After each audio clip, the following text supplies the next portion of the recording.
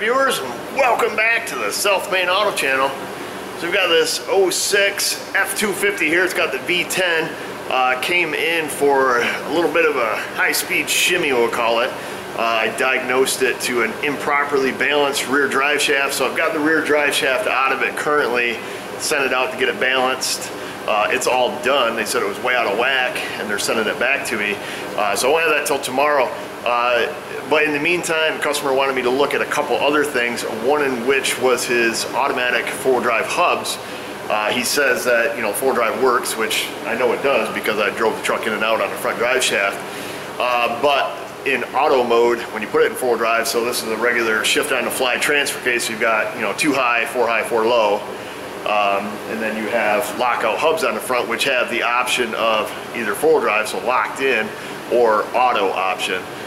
So if you leave it in auto mode, supposedly they won't engage. Before I pulled it back in to look at that for today, I did verify that. You know, I just left them in auto, put it in four-wheel drive. A little bit of ratcheting sound, sounds like it comes from the right side, but that was it, no engagement. You know, not wanting to cause any damage, I just got out, put it back in four-wheel drive, or locked rather, and pulled it in. So these have a pulse vacuum hub on them, or vacuum operated front hub. So I'd have to look at the theory and operation on them to be specific. These things have been kind of a disaster since like the late 90s when they used them on the Rangers to up until today. Like on the half tons, they use those integrated wheel end hub units, they call them. They're pretty cheese dog, I'll be honest with you. But fortunately, they give you the option to just get out and lock it in. And you know, the vacuum is not the only option. But this guy told me he wants the vacuum portion of it working. So we're gonna look at that. Usually on these, because I know the four-wheel drive works, transfer case engages, you know, the manual hubs work, blah, blah, blah, and we get a little bit of ratcheting sound from the front, I'm assuming we just have a vacuum leak. There's a lot to these. There's the vacuum actuator under the hood. There's all these plastic, you know, spaghetti lines that, you know, Ford uses that become brittle, you know, over time. You know, truck's 11 years old, so we could be looking at one of those being broke, you know, faulty actuator. But the main cause on these, or the main thing we see, is a leaking knuckle area assembly. So there you've got a vacuum line going to the actual steering knuckle. So now you have a potential for a leak in the wheel bearing assembly, a leak in the actual lockout hub assembly, or a leak in the big giant seal that goes back there that seals, you know, on the drive shaft, or on the axle shaft rather, by the you know, the wheel end U-joint. So there's a lot of potential for a leak, and there's a lot of moving mechanism there. So there's, you know, with all that stuff, there's obviously a lot of failure points, or potential failure points. So before we get too far into it, visual inspection can nab these quite a bit. So we're going to take a peek. I'll show you where some of the components are under the hood.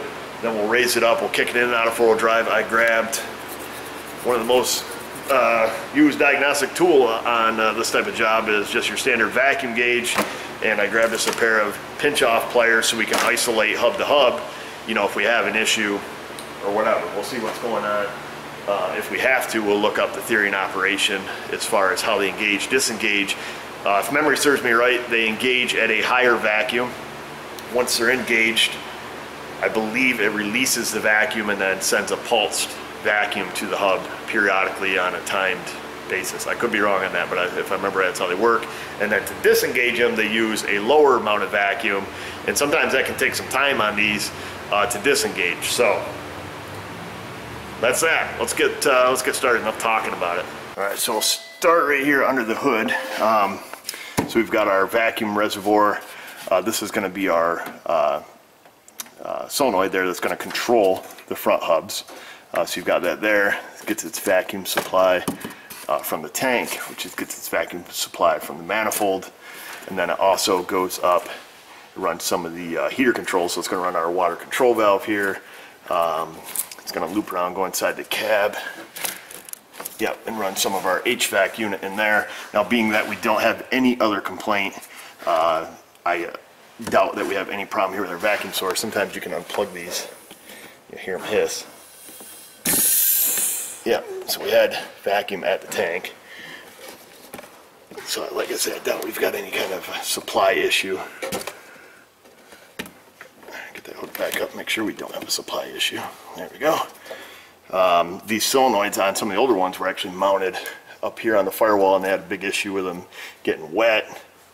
But like I said, being that we had some ratcheting underneath, we're going to assume that this works. We're going to go underneath it and just check for our vacuum at the hubs. So start right here with the hubs. Previously, where these were out, that actually says lock on it right there. It's probably hard to say. And then it said auto and had an arrow, so you know they're in the auto mode right now, and then they're quarter turn lockouts. So we would turn it to the lock position, and this would, I'm gonna light here, this would lock the front axle in, which it just did. And then we'll go back to auto, and then that should unlock us. Yep, and it did. Of course, we know the hubs work because, like I say, the rear drive shaft is gone, so we drove it in on the front. This is what I was talking about here. We've got our vacuum hose that goes to this knuckle, and there's a lot in here needs a seal, or there's a lot needs a seal. So there's a seal behind this axle shaft going into the hub, the actual wheel bearing itself, and the lockout hub itself all needs to be sealed on both sides.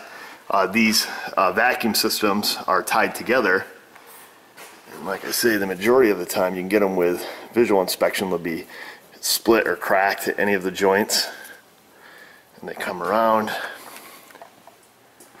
and then this one goes up, like I said, goes to this plastic spaghetti line, which breaks very, very easily, and then it comes down, loops around, goes up here to the double donger connection, we'll call it. That's where they go from 2 to 1, and then it splits out and goes to the right front wheel, and then up and away to our solenoid. So a lot of potential for failure here. Leaky exhaust manifold, we'll burn them up right here. Any of the plastic lines, if anybody's ever done a brake line on it, you've got this clip that's off down here right now. Yeah, clip's broke. So a lot of potential for failure in this system, to be honest with you. Like I said, I've got our pliers to yank the hoses off, got us a set of pinch pliers, and I've got the vacuum gauge. First thing we're going to do is we're going to pull the vacuum lines off one of these hubs, one side or the other. It doesn't really matter. And then Miss Hannah is in the cab, and we're going to start it up, put it in and out of 2- and 4-wheel drive, and see what kind of vacuum signal we have down here. So I pulled the hose off the passenger side here. I'm going to hook our vacuum gauge in there. This thing got barb on it, man. This thing gets jammed up in the vacuum hoses. Can you guys see? You can't see anything because this light's ridiculous. All right, let me get this set. All right, Hannah, go ahead and start it up.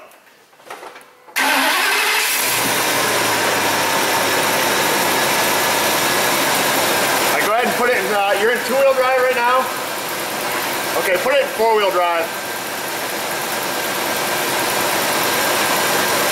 Alright, so we can see it pulled just a little bit of vacuum right there. Like, I don't know, 2 inches or something. Okay, put it in 2-wheel. Okay, the vacuum stayed low.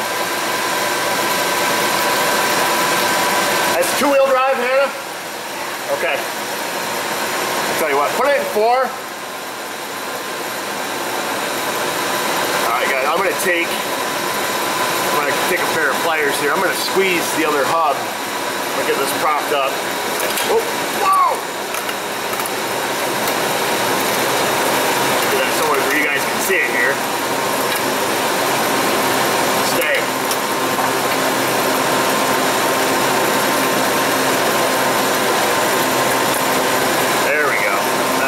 See it. Okay, put it back in 2-wheel drive, Hannah. Yeah, you can see it halted for 2-wheel drive going back in. Okay, I'm going to squeeze the other vacuum hose on the passenger side. Okay, put it in 4-wheel drive. Okay, I'm going to squeeze it.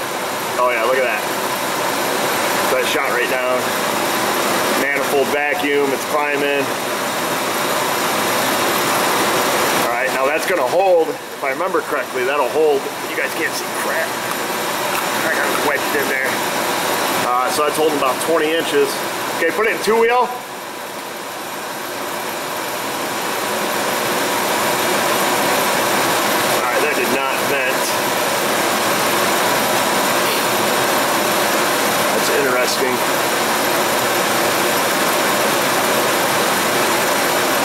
two-wheel drive, Hannah? Okay.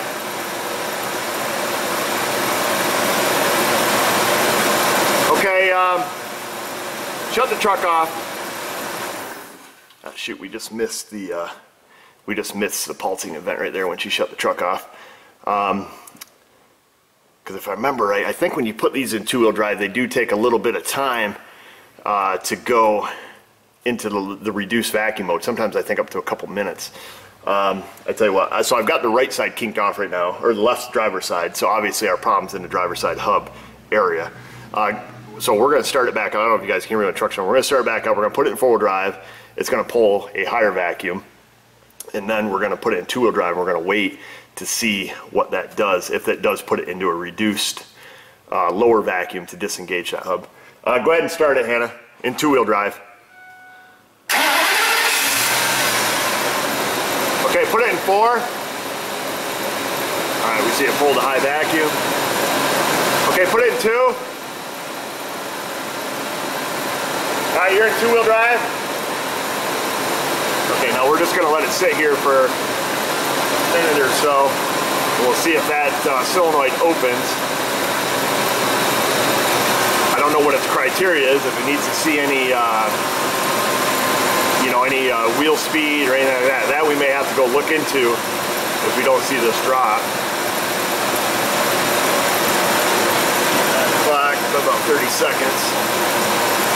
But that solenoid should have the ability to vent itself. There it goes. Now let's see if it pulses it. I don't know if it's gonna, yep, there it goes. So it pulses it at 6 inches of vacuum. So theoretically, if we had the hub hooked up, it would be disengaging the hub. And then I think what it's gonna do is it's, after a little while here, that'll put that back to zero. Yeah, so technically, like I said, if things are hooked up, our hub would have just disengaged. So we know electronically everything is working, our vacuum's all working. And I can't remember on a time basis if this continually pulses, at a periodic time basis, but we've seen it work, so we're happy with that. Okay, you shut off, Hannah. Get my gauge back. What the thunder? Crap. There we go.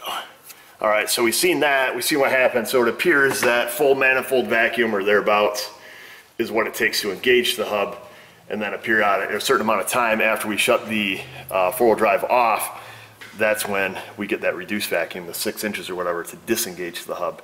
It just takes a little bit of time. We didn't catch it the first time there because I had her shut the car off.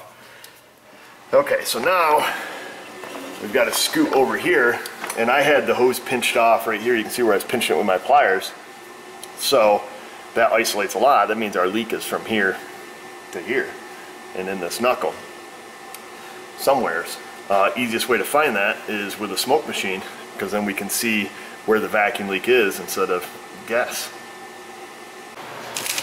Let's see, we got our smoke machine.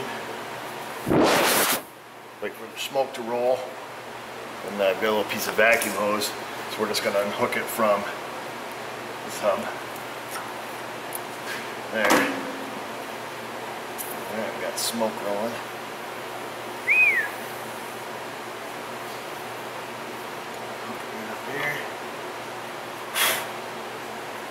See where it's coming from, probably everywhere. But the biggest failure point is this inner hub seal, which it's belching out of right now. We'll look at the outer hub, which looks pretty dry to me. It can be dry. Let's see here. Get you guys around where you can see this.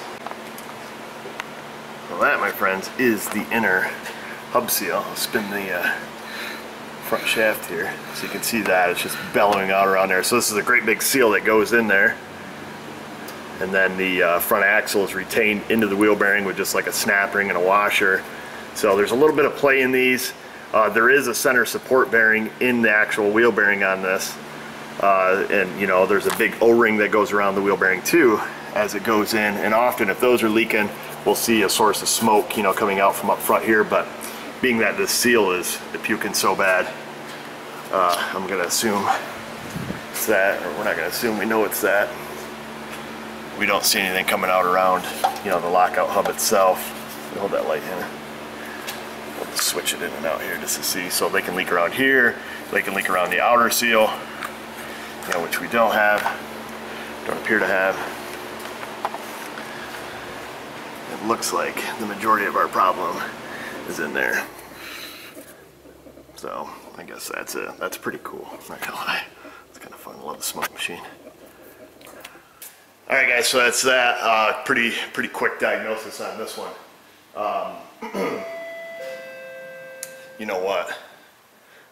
Somebody's already saying it. I could get burned on this. We know that hub's leaking. We don't know that hub's not leaking. I almost made a huge mistake. We've got to stick the vacuum gauge back on this side. That was a straight up foolish mistake and an assumption. Yeah, wow, what a rookie.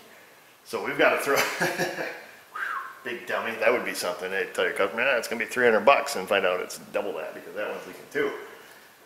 We need to throw the vacuum gauge on this side, quick like a little bunny. Wow, I can't believe I just did that. Glad I was making a video. I just literally just made my heart race. I hate making mistakes.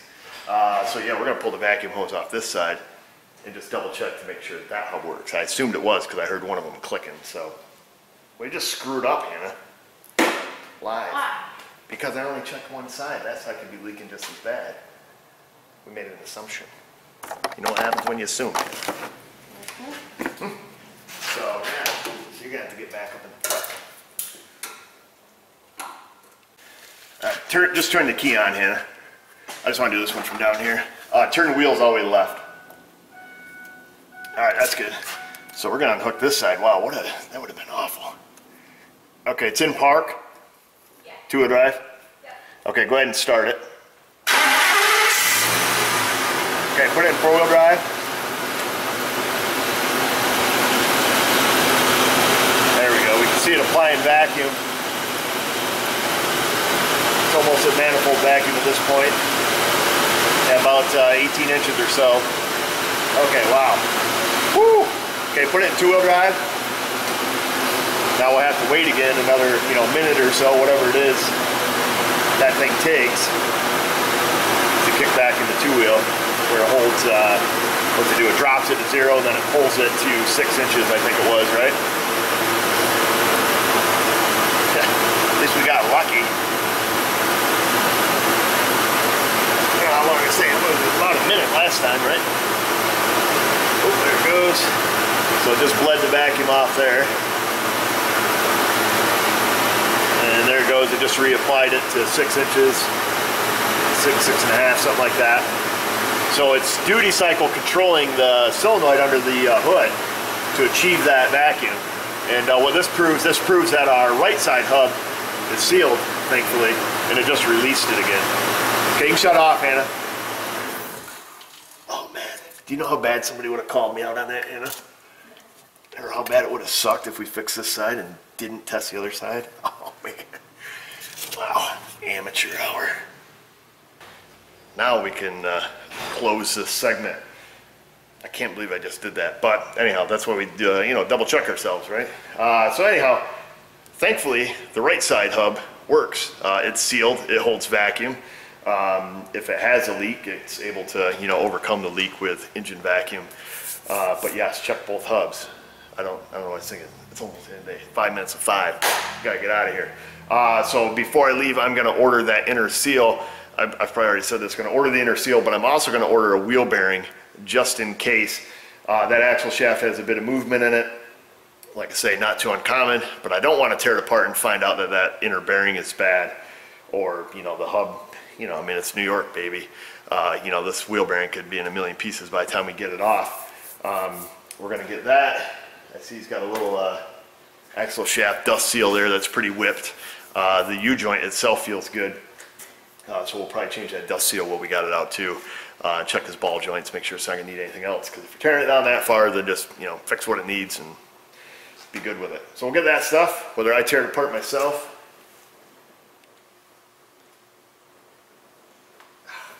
A little screw in its tread. Or Josh tears it apart. I'll either record the process or I'll get it tore apart so we can see and show you guys what it is. There is a special tool that's required to put that inner hub seal in. I got a couple different ones for doing these. They're really expensive, and they're just these giant seal drivers that install the seal on the axle shaft, and then you take the tool and you install the whole thing in, and it sets the depth for you. They're wicked expensive, and they only fit these, but you know, I bought them and I loan them out to other shops in the area that need them, you know, if they need them. So that's that. We'll see what happens. All right guys, so we started taking this apart. So here's the lockout hub. This was, as I mentioned previously, this is one of the failure points. You got the O-ring here on the hub. So this has to seal, and you know, the internal mechanisms of the hub itself also have to seal. So that's important. We're just getting ready to pull the, Josh tore everything apart here. We're getting ready to pull the hub assembly off. I thought I'd come over and help him. We busted out, when we let it sit overnight, we sprayed it all down with some Croyle, let it sit, and I had some work to do this morning. Just whacked on the side of it here with the air hammer, and it actually broke loose. So we're gonna slide it off here. We'll have a look what we find. So here's the other portion that can leak that I mentioned is there's an O-ring that goes around this wheel bearing. It's usually yellow. Set this to the side so you can see this O-ring has to seal. So that's, you know, another potential for a failure, which we know is good. This is the bearing for that pilots the shaft, our axle shaft there. And the seal that we have leaking is in there. Hopefully I got time to show you. We're pretty busy this morning. Anyhow, let me just set this to the side. So we'll set that to the side. Freaking madhouse. Let me show you what the seal looks like. So here's the inner seal that runs on the axle shaft, as you can see, and we can see that the seal is probably pretty well nuked.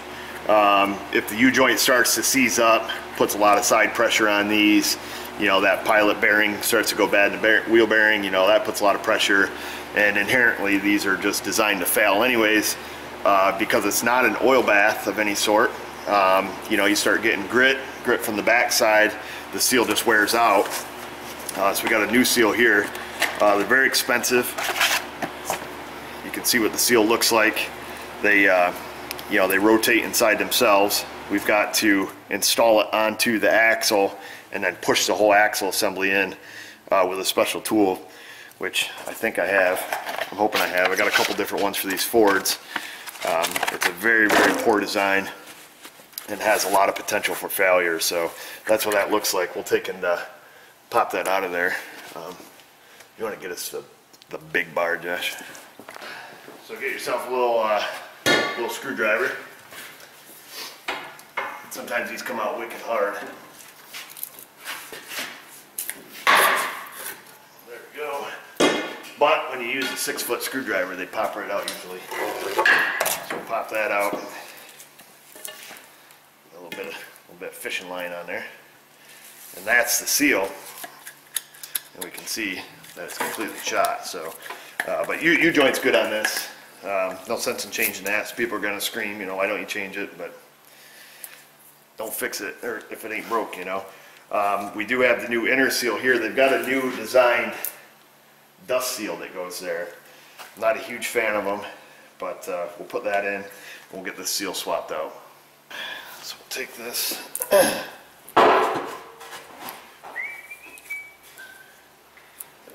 Seal right, I think.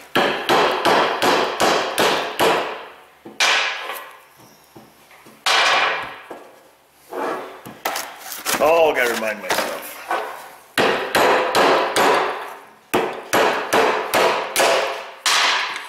There she is. That's off. That's the old junk seal. Like I say, it's inevitable it's gonna fail. Unless you don't drive the truck, then they won't.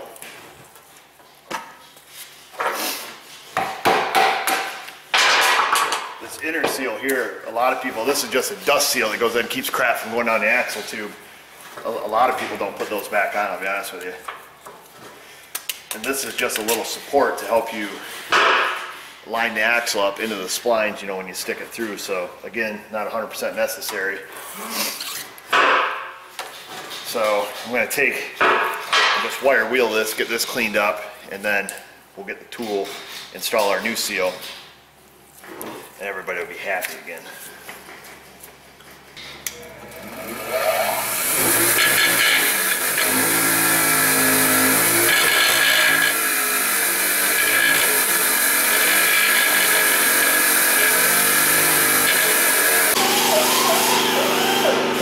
You gotta make sure this is clean and rust free, basically. Like that little guy there. Then you gotta have this big jabroni. This is I got this one from OTC. That's the part number on that. There's several different ones. Then you gotta buy the handle separate, which is stupid because, if I remember right, I think this is probably like a $300 setup, and this is all it does.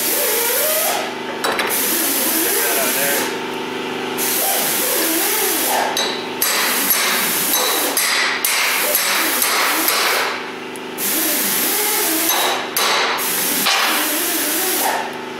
That's it, baby. So there's that. And then you have to use the tool to set the whole thing into the steering knuckle. So that's that once it's installed. Like I say, I mean, super, super cheesy design. Very failure prone. So be careful of that seal. I think that seal's probably like 60 bucks, something like that. But yeah, all right. So there is the new style inner tube seal. These things are also a disaster. You have to clean out, you have to make sure you clean out the axle tube really, really good here. And then you have to drive these in. They're kind of a press fit, but only on this really, really thin edge right here. Yeah, I'll show you where, yeah, on this little thin edge right here. And then the seal, you know, spins inside of itself, so it's only gonna last for, you know, I don't know, a few months before it's toast. But that's the new style. And I put I just put regular wheel bearing grease on it, because when the axle shaft slips through here, I mean, they're pretty springy. Malleable, is that the right word? But they do push in relatively hard, because it's got to slip up past, you know, past the splines all the way up in this vicinity somewheres, and the rubber, all that does is grip onto the axle shaft, and it spins, you know, essentially spins inside of itself. You know, the rubber here this inner portion spins in this seal. I don't know, it's probably hard to represent right there, but you know what I'm saying? So it's not like the axle shaft spins in here, it's just got to slip through there. The other thing is you got to clean the hub up good. Don't get in here with a grinder or anything, because there is a little step right here. You got to keep that step. So, and then we, you know, greased it up with some bearing grease. So hopefully this whole assembly will go in easy. A couple things line up. You got to get this lined up. We've got to line this up, and we've also got to line it up inside the differential where it goes in the splines, all at the same time, baby.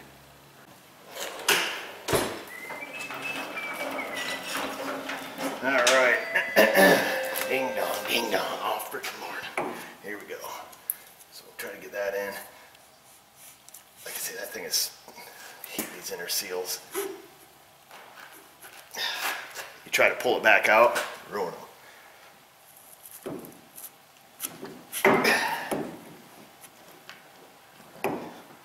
I love Ford, baby.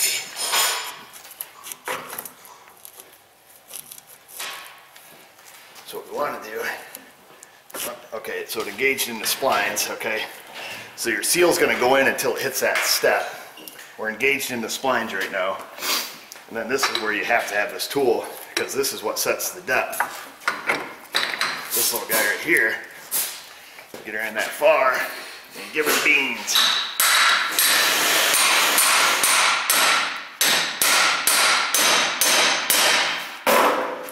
And that is that. So that's our new seal installed. We'll just wipe off the excess grease, because we don't want to promote any you know, dirt and dust and crap from sticking. grinding away, so we'll just kind of wipe that out. This, you know, obviously this is completely sealed. This is the vacuum chamber portion of the hub. That's where the vacuum comes in. Should have the little hole up here. So the little hole's right there, so that has grease in it. So what we'll do, but you can't see it, how can we represent this?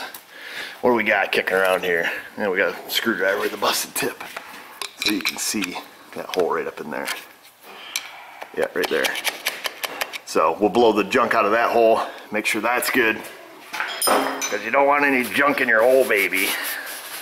And then we'll finish putting this thing together, and you can see the new inner seal there, kind of how that works. So like I say, that won't last long. Those seals won't last in four-wheel drive. You know, if the hubs are locked in, that seal won't last 3 months. But there's nothing you can do. You get it from Ford. It's the same thing, you know, same exact seal. Like I say, it's not 100% necessary anyways. Trucks didn't have those for many, many years with a, you know, mono beam front end. So whatever, dude. What else can I tell you about this? Oh, here's the snap ring. So the snap ring, once you put your wheel bearing back on, you know, your snap ring just goes on this portion of the axle shaft, and that's it. So I'll have Josh show this thing back together. He's cleaning up the wheel bearing and stuff now. We'll put the, you know, the new O-ring on that, and everything should be good to go. Alright guys, so we're out here on a test drive, just running out of time today. I would love to show this process. So right now we're in two-wheel drive. I just pulled off the shoulder. We should be able to spin out a little. Oh yeah, she's slinging some sod back there. So we'll, I just had to take it on drive, make sure our vibration that we had in that drive shaft that I mentioned was gone.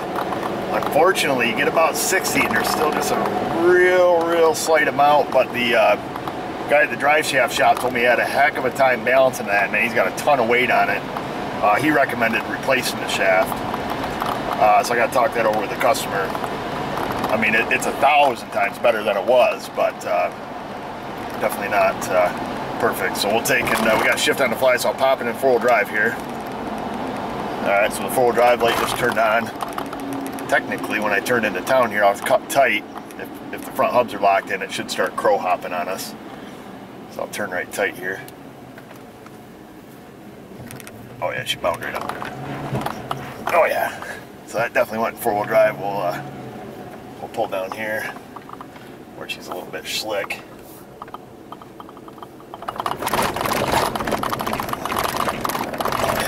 And rough. Hang on there, folks. We'll give her a couple four-wheel drive hole shots here. Oh yeah. So she takes right off. We'll turn around. So you can feel it. You can feel it crow hopping. Knuckling real hard. So I'll take it back up. Let's see. Alright, so we're definitely in four-wheel. We'll slap her in two-wheel here. Wait for these hubs to disengage. Remember, it takes, you know, a certain amount of time for that to happen. So let's see. Yep, so we're back in two-wheel. Four-wheel, wait for them to lock in. Oh yeah, so she's biting right up now. Brings us right to a stop. Whoa, you guys are tipping over. I have a million things to do. There we go. Our vacuum hubs are now sealed and working, and he doesn't have to get out to lock it in. So that was the objective, baby. Alright guys, that's it. I gotta roll. Got a million things happening today. Like I said, I wish I could have filmed this whole process, but I think, you know, you probably understand. I'm not sure if that can be done without the special tool, just because, you know, like I said, it does set the depth of the seal, which, you know, people might think it's not, you know, too important, but it is when you go to put the axle in and get the snap ring back on. It's got to be, you know, just so. The tools are wicked expensive. It sucks. Like I said, I've got about, I think, 3 different ones for these Fords, and unfortunately that's all you use them on, but you kind of got to have them. We live in four-wheel drive country, so they'll probably never pay for themselves, but, you know, don't want to lose a job either on account of it. But like I said, I loan them out to other shops that are around. So maybe you can find a shop that has one of those tools. That's it. What more to say? Except check us out on Google+, Facebook. If you haven't done that, subscribe to our channel if you want to stay up to date with all the circus that happens here. So, all right, guys, thanks for watching.